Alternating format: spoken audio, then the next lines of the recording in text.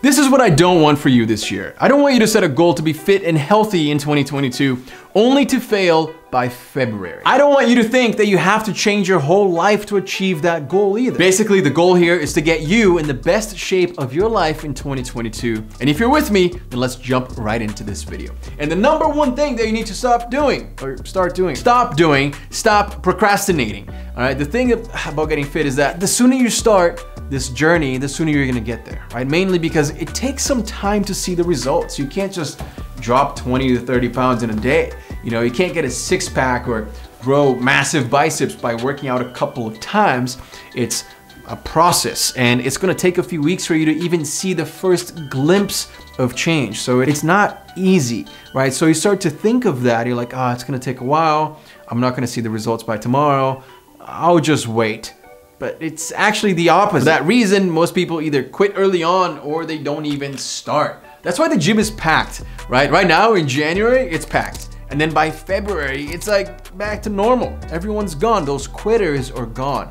So if you wanna get fit for summer of 2022, I highly recommend you start today. You don't have to go to a gym or do a full workout today, but start moving. Go outside for a jog, ride your bicycle, you know, play your favorite sport. That all counts. Number 2, understand that this is a lifestyle. You know, being healthy, being fit, this is a lifestyle. So you can't just work out a few times a week, you know, and then eat junk every day and then expect to see some massive results. Like, it doesn't happen like that. You get just as much as you put into it. So if you're working out 3 times a week, for example, it's great. It's a great start. Your body will start to change.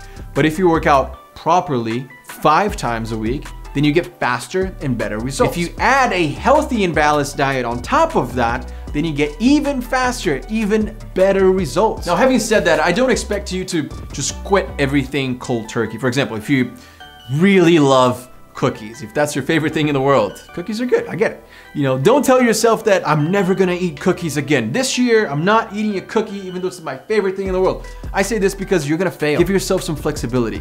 Not much, but enough so that, you know, you have a cheat meal here or there. Otherwise, you're gonna have a miserable life. You're gonna hate this healthy lifestyle because cookies are amazing, right? Everyone deserves a cookie once in a while, I get it. And just real quick, if you're enjoying this video, please do me a quick favor. Just hit that like button and subscribe. This is a safe space for us guys to talk about men's fashion, hair, grooming, health, fitness, and so much more. It's my job to help you live a better life, and hopefully I'm doing okay at it. If I am, hit that subscribe button below because I would love to have you here in the YouTube family. Number 3, challenge yourself. Now, I've noticed that a lot of people work out just to work out. They only do what they have to do, and as soon as they're done, they are gone, right? You need to challenge yourself, to challenge your body. That's where the change is going to happen. That's where you lose weight, that's where you gain muscle. It's by challenging yourself. A good way to kickstart the new year is by setting up a personal challenge. I, for example, use my fitness tracker, Whoop, to challenge myself. My personal goal is to average an 11-point strain per week. Now, Whoop sponsored today's video, and if you follow me, then you know that I've been wearing my Whoop for 478 days straight. I haven't missed a single day, so this is always on me. My wrist or bicep, or now they have it like in your underwear and your shirt and your shorts. What I love the most about my Whoop is the fact that it gives me 2 very important pieces of information. 1, my daily strain, which I just mentioned. This is how active I am during the day. The more active, the more strain you're going to see. So my goal is to hit an 11-day strain average this month. And you can see that my last month, I only hit a 7.8. The holidays really got to me. But you know, it's the holiday. The second thing I love about this device is that it tells me everything about my sleep and how recovered I am in the morning, every morning. So it shows me exactly how many hours of sleep I'm getting every night, how rested I am in the morning. And with that information, I can then adjust my lifestyle to get the right amount of recovery. It will tell me every night, hey Alex, you know, you had a large amount of strain today, so you need 8 hours of sleep to be fully recovered tomorrow. Or, hey Alex, you had a pretty easy day today, my dude. Low strain, so you can go to bed at this time to get 6.5 hours of sleep. That's all you need tonight to feel good tomorrow. Your phone tells you how much battery you have left, your computer does, right? And my Whoop, it pretty much does the same thing for me and my body. You know, that type of data to me is so valuable. It reads my body. It's gonna tell you, you know, your heart rate, temperature, blood oxygen, respiratory rate. It shows you all of that data in real time. Plus, my girlfriend Robbie actually loves that I wear my Whoop because it has an alarm that just gently vibrates in the morning. So it wakes me up without a loud, annoying alarm that would wake her up too. And guys, if you click the first link in the description of this video, you get the Whoop device itself for free. So click the first link below, get your Whoop and start your year off right. Use it to challenge yourself. Also, join my team when you get yours so that we can compare stats and chat. I'll leave a link for my team below as well. Next one on the list, of course, this one is more of a personal choice, but I think it can really help out. That is, watch or listen to a podcast while you're doing cardio, or sometimes, if you can, even while you're working out, even while you're lifting. Temptation bundling, it's called. It sounds obvious once you think about it, but this is actually really interesting. If you pair an activity that you like, podcasts, for example, right? Or your favorite podcast, with something that you really don't like, working out. Then all of a sudden, it's almost like you're rewarding yourself, right? You go to work out and you're like, all right, I'm gonna go listen to a podcast. It's not like, ugh, I'm gonna go work out. My body's gonna be sore tomorrow. No, I'm gonna go listen to my favorite podcast, and then you're working out. And if I'm watching a podcast on my phone and I'm on the treadmill, I can go forever. Man, I'm there until the podcast is over and then I'm like, oh, all right, it's done, right? But if I'm just paying attention to my run, paying attention to, you know, the timer go down or up, paying attention to the mileage going up, it takes forever, right? You're there like, wow, I'm only at 0.8 miles. What is happening here, right? So I think coupling your podcast or something that you really enjoy, some type of music or an audiobook with working out can really be beneficial. Next up, this one is massive, and if you can do it, definitely do it. Find a workout buddy. Look, man, I remember the good old days when I went to high school, and you know, I used to go to the gym right after high school with my buddies, and we would all, you know, work out together, like 3 of us.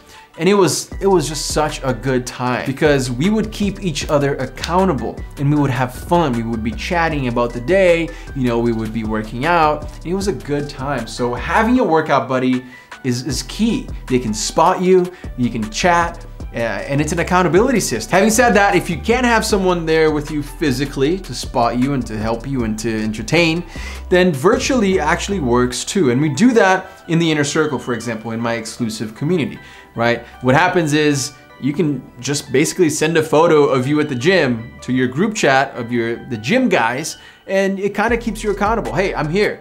Are you guys at the gym, right? And they're gonna feel a little bad if they're not there, so they'll go tomorrow. And having an accountability system is really important when it comes to going to the gym. So even if you do it virtually, I still highly recommend that you do get a workout buddy, somebody that's gonna keep you accountable, someone who's going to the gym, not those flakers, because that doesn't work. You both need to be really on it. Next up, this is a major one. Be on the lookout for excuses. And when you find yourself, and you will find yourself coming up with some BS excuse not to work out, squash it right away. You know, we all have this internal voice, right? Telling us that we're tired, that we're gonna work out extra hard tomorrow, that we should take today off because tomorrow's a new day, we'll be better tomorrow. We all go through this. Stop it. Tell that voice to shut the F up and get started on your workout. Have you ever regretted working out, right? No one thinks, oh man, I wish I didn't work out today. That never happens, right? So why would you ever listen to that voice? If you don't work out, that's when you regret it, right? That's when the regret is like, all right, I'm knocking on your door. I'm right here. You better regret that you did not go to the gym today. Make sure that you squash any negative thoughts, that negative mindset, and any of those excuses that are lame that we all come up with. I do too. And I have to literally fight myself internally until I'm able to go to the gym and crush it and not regret it at all. And number 7 is being consistent. Look, consistency is key with everything in life. Consistency is key to having an audience on YouTube, to growing on social media. Consistency is key with working out and being healthy, right? Like I said, you can't just do everything in one day. So you need to keep going, keep at it. Rome wasn't built in a day, you know, it takes a little while. So just trust the process. Keep going and your body will change. Also, I just want to say this here. Remember that being healthy doesn't necessarily mean having, you know, 7% body fat, crazy ripped abs, right? Like massive biceps. Healthy bodies, they come in all different shapes, and sizes. So I know, you know, we like to compare ourselves on social media and whatnot, but people are showing their best selves with the best lighting after a huge gym pump. That's when they take a photo. So make sure that you're not comparing yourself too much. You do you, stay on your lane, and you will be fine. And to crush your goals, go check out Whoop. It's the first link in the description below. You get the device itself for free. Join my team. I mean, guys, honestly, I love my Whoop, man. I've been addicted, close to 500 days wearing it.